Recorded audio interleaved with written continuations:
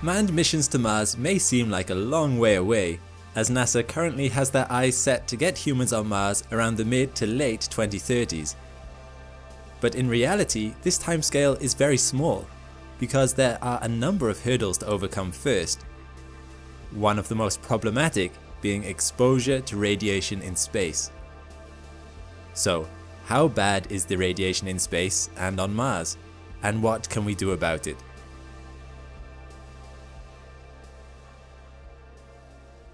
Radiation can mean a lot of different things. Light you are seeing now is a form of electromagnetic radiation. Radiation is also heat emanating from your central heating system. These are harmless or even beneficial to us humans, but astronauts need to be aware of a number of different types of space radiation. Types of radiation which can strip atoms from your body, alter your DNA, and give you acute radiation sickness, or even cause death. The main culprit for the dangerous radiation in our solar system is also our life giver, the Sun. It is constantly emitting light in many different frequencies and has a steady outflow of solar wind, which is highly energized protons, electrons, and alpha particles, or in other words, subatomic particles.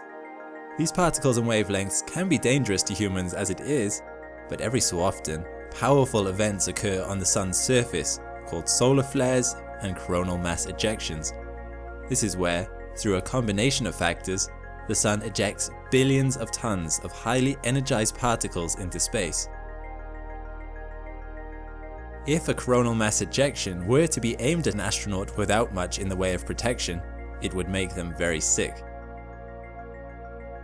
However, while bad, this is not the biggest worry for scientists trying to overcome the obstacle of space radiation. There are particles hurtling through space which travel even faster than those ejected from the Sun, known as galactic cosmic rays. These are particles which were ejected from extremely energetic events, which could have occurred millions of years ago, like a supernova.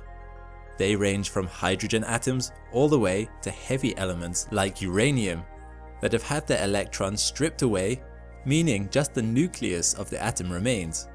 These particles have been accelerated to almost the speed of light.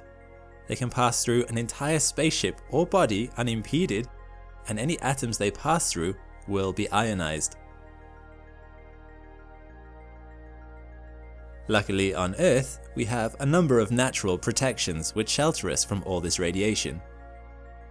The Earth's magnetic field is one, deflecting CMEs and some galactic cosmic radiation around the planet and to its poles, where it impacts the Earth's ionosphere, producing beautiful aurora.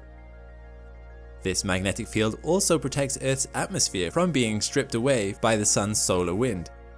And it's this atmosphere which protects us from any galactic cosmic radiation that got through the magnetic field, as these particles impact particles in the atmosphere before they can reach us on the ground. So, how do scientists hope to protect future astronauts outside of the Earth's magnetosphere and atmosphere? The first hurdle to overcome is the trip to Mars itself.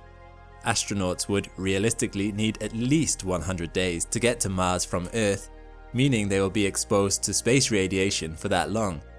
Luckily, particles from solar flares and CMEs can almost all be shielded by the spacecraft's structure. However, high energy waves and galactic cosmic radiation can pass through the wall of a spacecraft. Recent rover missions to Mars measured how much radiation an astronaut would absorb en route, about 0.66 sievert, or the equivalent of getting a full body CAT scan every 4 to 5 days. In comparison, on Earth we might expect to absorb 0.0025 sieverts during the same period of time. The thing that really prevents radiation from reaching you is putting a lot of mass in the way. However, simply adding more weight to the walls of the spaceship itself would make liftoff prohibitively expensive. So, one of the methods currently being experimented in NASA's Orion capsule during periods of particularly high radiation is to hide in a makeshift bunker, putting as many bags of supplies around you as possible. Interestingly, the best element for protecting against galactic cosmic radiation is hydrogen, so scientists are also experimenting with the idea of storing water in the walls of the craft. Another method currently being investigated that would also be useful on the surface of Mars is to have spacesuits made of, or at least lined with, hydrogenated boron nitride nanotubes. This substance is strong, but also contains hydrogen atoms which would protect astronauts from radiation. This material could be used to make the structure of the spacecraft, as it is also good at withstanding very high temperatures. However, testing still needs to be done before it can be confirmed as a definite winner. The last option currently being experimented with is building a force field within the spaceship, kind of like a little replica of Earth's magnetosphere. However, while something like this can be built, it is not energy efficient enough to have on a spaceship just yet. But perhaps by the 2030s, technology will have advanced enough for this to become a real possibility. So let's say that astronauts have arrived on Mars in the 2030s. Will the radiation situation get any better for them there? A little, but not anywhere near like on Earth. Mars has no magnetosphere and a very thin atmosphere, meaning protection on the surface is minimal. Although it should be mentioned that the lower in altitude you go, the better you will be protected. Estimates put radiation exposure on the Martian surface at 0.64 millisieverts per day, which is just over NASA's acceptable radiation limit. However, the plan is not just to dump astronauts on the surface. One idea is that earlier missions could go to Mars to fabricate a base using Martian regolith and 3D printing in preparation for any future manned missions.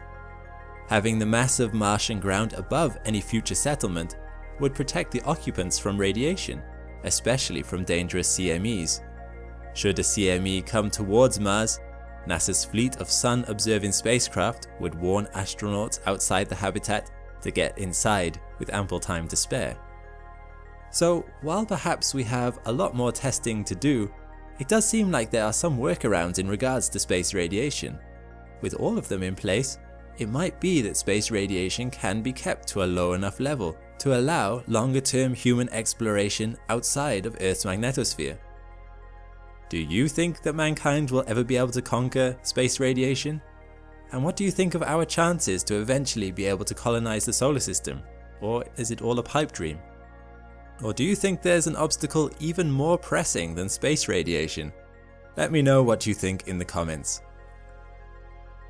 Thanks for watching.